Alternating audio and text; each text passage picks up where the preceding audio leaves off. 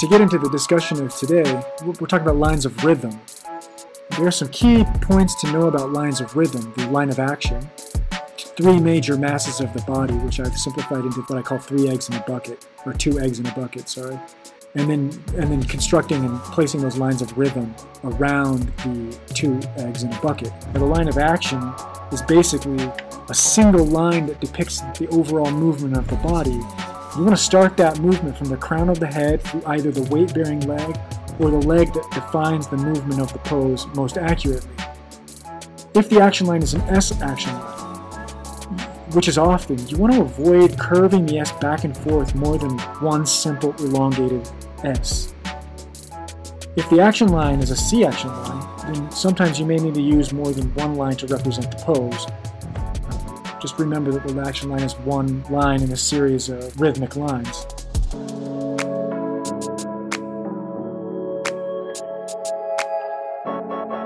It takes less than a second to draw a line. So if you're drawing a 1-minute pose, take 59 seconds to look at the pose to decide, is it a C action line, is it an S action line, or is it an I action line? Those are your 3 options. Take your time, look at them. What do you think? From the crown of the head, does it go through the left leg or the right leg? And then make the decision. You have plenty of time to think about that, even in a 1-minute pose. And once you have the movement described via the action line, then you can place the 3 major masses of the body, which is the cranium, the thoracic cavity, and the pelvis.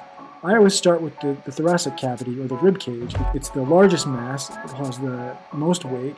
Secondarily, I draw the pelvic structure. Subsequently, I draw the head.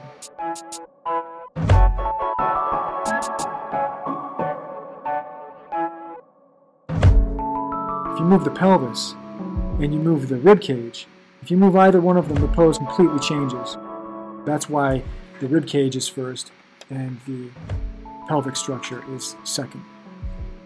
It's helpful to place the 3 major masses correctly in space as you're doing this. You want to do that along the line of action.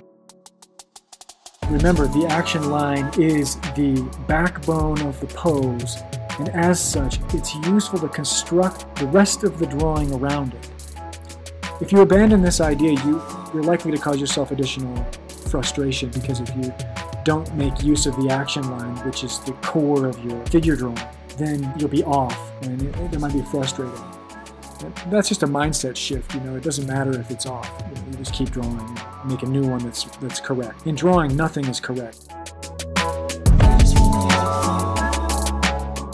When I try to apply that same concept to my life, it's almost impossible. Really challenging to apply the drawing concepts to life. The concepts of drawing relate to life exactly. Absolutely parallel, but incredibly difficult to apply. In order to orient the masses in space, I use what I call the 3 T's of the major masses. 1 for the cranium, 1 for the thoracic cavity, and 1 for the pelvic structure. The 1 for the cranium is along the superciliary arch, and then down the central facial features, the glabella, the philtrum, and then the mental tuberosity. For the thoracic cavity, it'll be along the 5th rib, and then that T is upside down. The vertical portion of that T is moving up the sternum from the xiphoid process to the suprasternal notch, moving on to the pelvic structure. You want to go across the anterior superior iliac spine for the horizontal portion of the T. Vertical T is kind of imaginary as you're going down to the pubic symphysis, the center of that, just above the genitals. Once you find these T's and orient the angles of the vertical portion of these T's, it's easy to find the axis of the structure, because the vertical portion of the T and the horizontal portion of the T remain in a 90-degree relationship with each other. So when one changes, the other changes. After you are able to accurately apply the line of action and depict the spatial orientation of the 3 major masses of the body, then it's time to add lines of rhythm to your drawing. There are 2 really helpful tips when it comes to lines of rhythm.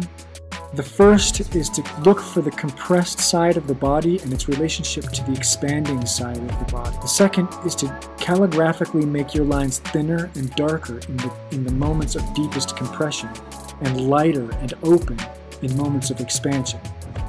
This is called dynamics in drawing. You can add a sense of elegance and beauty to your gesture drawings by thinking of calligraphic line.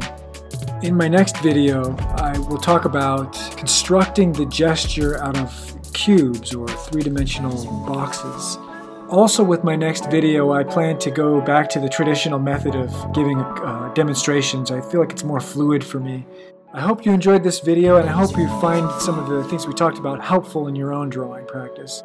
If you have any comments or suggestions, I would really appreciate the critique. Thanks for watching, and I'll talk to you next time.